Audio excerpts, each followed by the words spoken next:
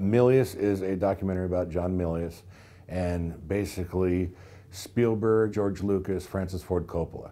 We all look at them as the ultimate storytellers that we have making films. They look at John Milius as the ultimate storyteller. I'm John Milius. I'm a filmmaker, a historian, and a storyteller. Francis couldn't tell a story like John.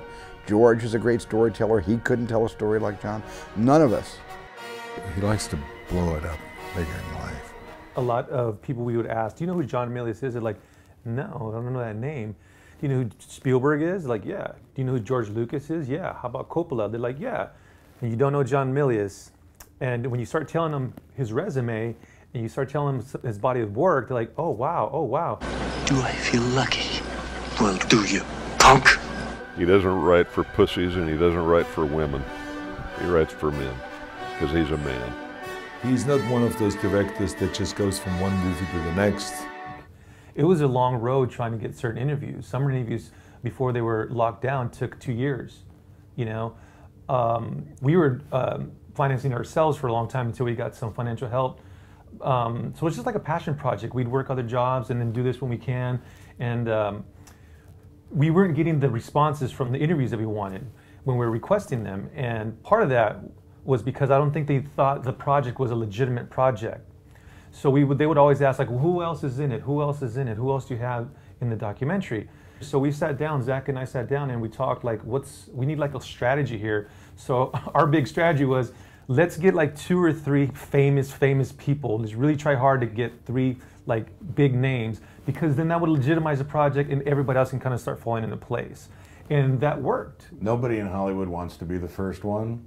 So as soon as you get the first one, all of them will fall in line after that. The work that John did was not shy in any way, expressing political opinions or behavior that was not fashionable. Over the 5 years of doing the documentary, I'd say we probably interviewed about 65 people, of which I think 62 are in the documentary. Well, I think John, in many ways, has a kind of jealousy for the characters he's written and would like to slip into their costumes and play them. Those are the kind of characters he likes, so he wants to be like that. That's his favorite thing, is the kind of extreme man that has no fear.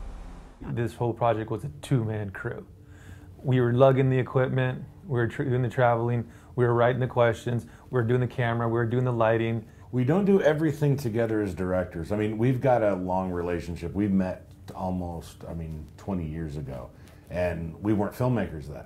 So we've got a kind of relationship, and we've got a language and vocabulary that I don't think most people do. I usually edit, he and I will direct, but we'll kind of split the tasks up as they need be. I'll run camera, he'll ask questions, and then we'll flip. And then he's created this persona. I've heard that he referred to himself as a Zen anarchist. I hear Milius pull a gun on some executive.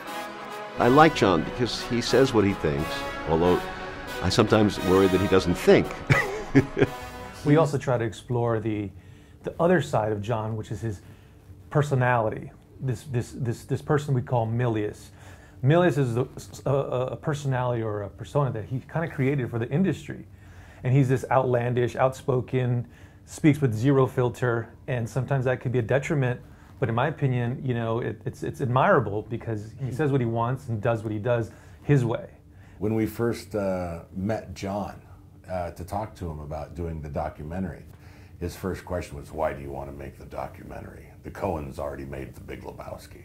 That was one of his first things, because he loves that portrayal of him. John, more so than probably anything in his career, is more proud of the fact that he's known for Walter than anything. He's the teddy bear with an AK-47. He wanted to make himself into a legend.